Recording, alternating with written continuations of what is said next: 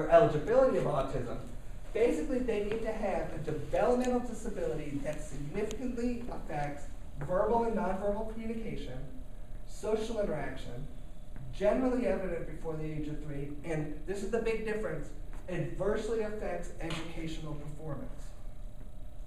So it has to affect their education in some way. And how you define affecting the education gets difficult. Because at some ages, they may, like a preschooler, they're going to say education is peer-to-peer interaction. But in middle school, high school, they don't really want you interacting with everyone else in the school. So, you know, that may, if that's your problem, it may not affect your education. So you have to really look at how are you defining these.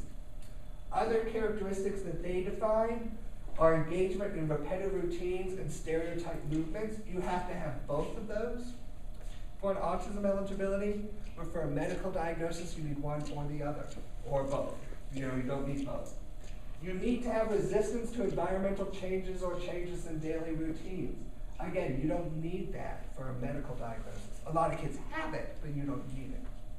And you have to have unusual response to sensory experiences, where the medical diagnosis has taken a lot of the sensory stuff out and the diagnostic criteria and made that more an associated feature to the disorder, but not a defining characteristic. Also, autism does not apply if educational performance is adversely affected primarily because the individual has an emotional disturbance. And so you have to rule out emotional disturbance before you can rule in an autism eligibility. And the reason they're doing that is before 1991, most kids with autism fell under emotional disturbance as their diagnosis, because they lumped it the same as a psychosis. So they're trying to rule that out before they put in the autism for that. This is the proposed criteria. You'll see how it's going to change. They do have public comments going on this, so I think I have the website at the end. If you don't like the criteria or you have an issue with the criteria, you can go to their website and actually comment on it. And the committee does look at those comments before. That's why it's not out yet. It was supposed to come out this year, but they pushed it back to 2013. So basically they're saying, and now it's called autism spectrum disorder. There's only 2 areas that we're looking at. They have what's called social affect, where they've combined social and communication into one, which I think is actually really good because how social and communication are so tied together, splitting one out versus the other can get very difficult. So putting them together is actually pretty good. You need all 3 of these criteria.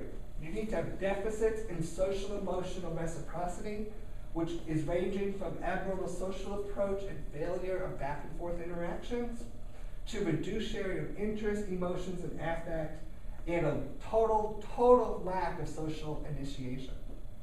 So these are kids that do not initiate for social interaction at all. Okay? You also have to have deficits in nonverbal communication used for social interaction. So that could be poorly integrated eye contact, not integrating your verbal or nonverbal behavior. You know, we have kids, you'll see a lot where they may say, look over there. And you're like, do I look where they're looking or do I look where they're pointing?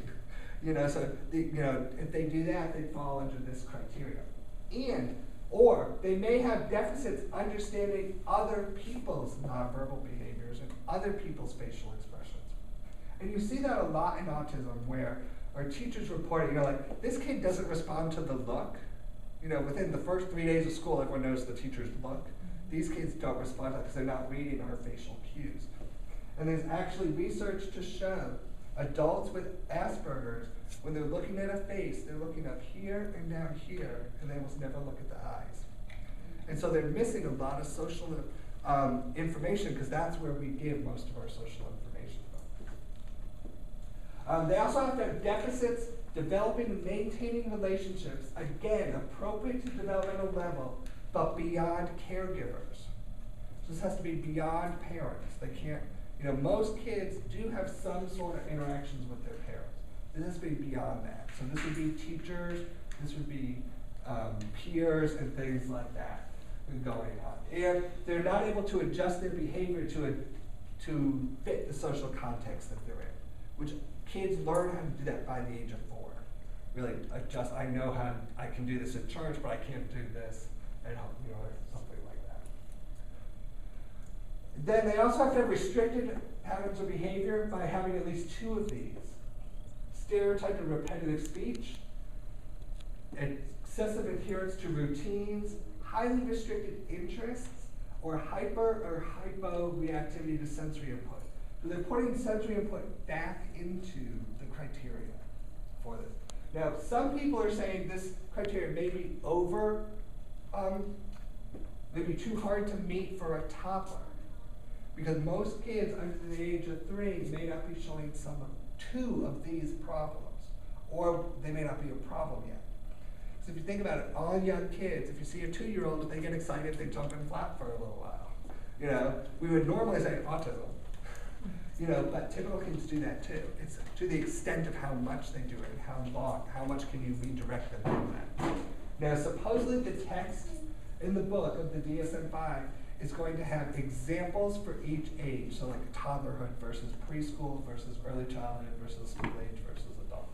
So they're going to explain this in the text, what they mean for each age of this, which is going to be very helpful, I think. They also say the symptoms must be present in early childhood, but may not become fully manifested until the social demands exceed their limitations, exceed their capabilities.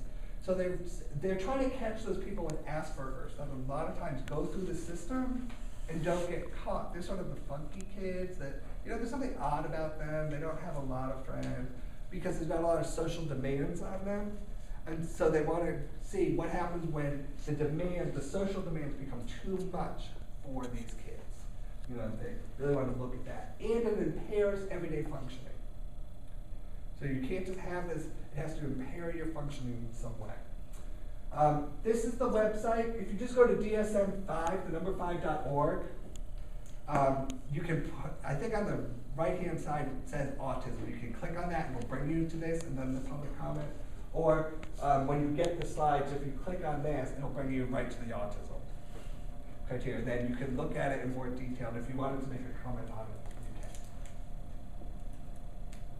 They're also now requiring you to make a severity level. So based on your social communication and your restricted interests, how much support do you need? You know, do you require support? Do you require substantial support? Or you require very substantial support? So they're trying to get it so that you can use this diagnosis to see changes over time. You know, so you may have a child that is autism spectrum disorder level 3, but after early intervention, he's now level 1. You can say he's made progress. So they're trying to make it so you can track what's going on with them, and you can know if what you're doing is requiring them to have less support in their everyday life. So it's actually a pretty good thing to have this. I go back and forth on it with young kids. You know, I don't think I'd want to tell a 15-month-old that their child is a level 3 autism. You know, because I mean, I saw him for an hour or 2 hours. I don't know what his everyday functioning is or how much support he needs. So it's going to be interesting to see how they really define that and when that has to go in. And I said all of this comes out in 2013. So that's what I have. If anyone has any questions? I know there's a lot of numbers and a lot of just facts. It's not as exciting as Sharon says. She actually has a video to show you. Yeah.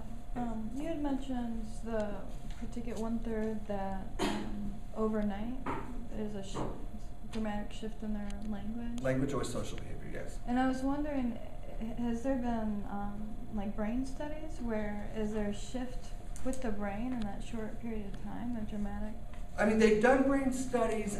The problem with she's asking if there's been brain studies on those kids that sort of overnight lose the language or social skills.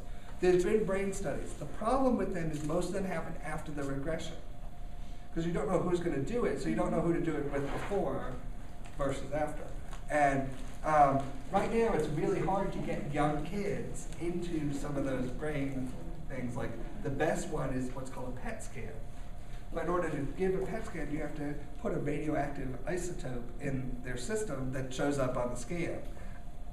I don't know if I'd give my young kid that, you know? So I don't think I could require a parent to do something I would not feel comfortable doing myself, you know?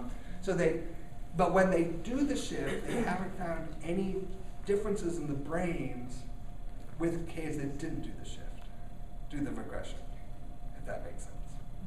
So we don't know what they look like before, but.